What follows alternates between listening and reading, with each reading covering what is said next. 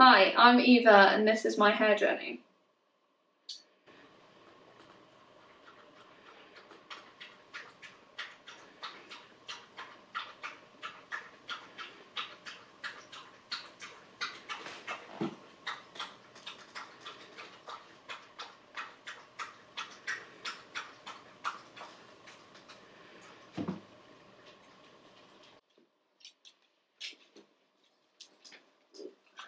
You're being annoying. Very, very annoying. Oh, excuse me, do you mind not burping during my video? Thank you. If you're watching this video, you've probably come from my Facebook. This is super odd. I am filming myself in my living room on a Monday night talking about my biggest insecurity at the moment, my hair. I recently did a post talking about the last 2 to 3 years and all the issues I've been having with my hair and how upsetting it's been and how I just can't seem to work out why my hair is getting worse and worse despite me doing things that Google tell me should make it better and better. So I guess these videos are just going to be my hair journey and what works and what doesn't work. So about 2 to 3 years ago, I started to notice that my hair was becoming harder to manage. When I brushed it, there was just so much coming out compared to usual. And when I straightened or curled it, it was still frizzy, even though I had spent so much time straightening it, putting treatments on it, etc. I started changing things up, so I stopped having a balayage and just dyed it semi-permanent brown and left it to be. I had it cut. I put coconut oil in it all the time. I changed shampoo and conditioner to more natural treatments from Lush. I paid for various different treatments. I had keratin, shampoo and conditioner, protein-based shampoo and conditioners, Olaplex, elasticizer. I pretty much have tried everything that I could think of that was the obvious what people recommend to you when you tell them that you've got frizzy hair, or that your hair's got some breakage, or that it's, you know, feeling thinner. And then I just thought it's just because I'm getting older. I stopped putting heat on it so often, so I would just let it air dry and leave it be. I got a tangle teaser and a wide tooth comb, and 2 to 3 years later, it's worse. It's not any better. So I need to try something else.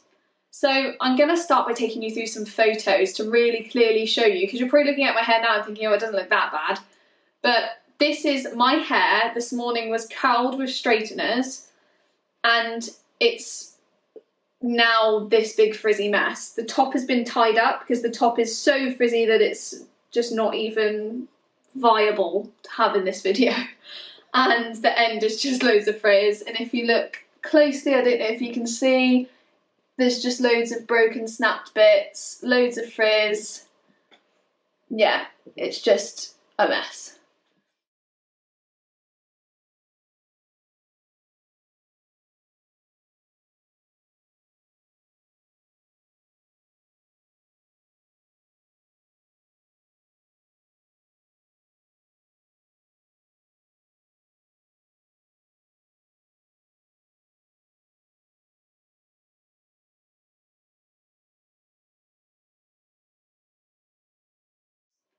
I was on YouTube the other day and randomly a hair video was recommended to me that was one that seemed very different to all the others. I'll link it down below.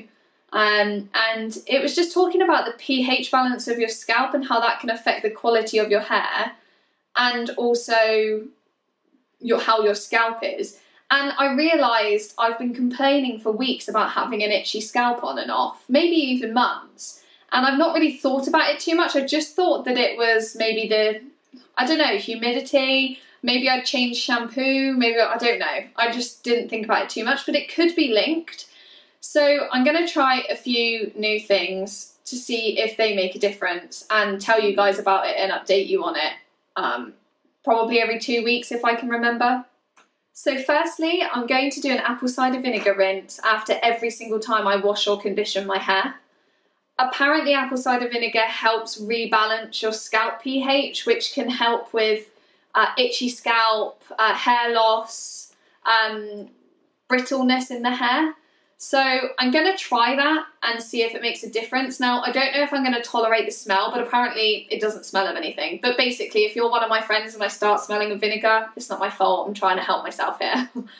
I'm going to stop using expensive treatments and coconut oil all the time. They clearly haven't worked for me, so let's chuck them in the bin. And I'm going to try a different oil.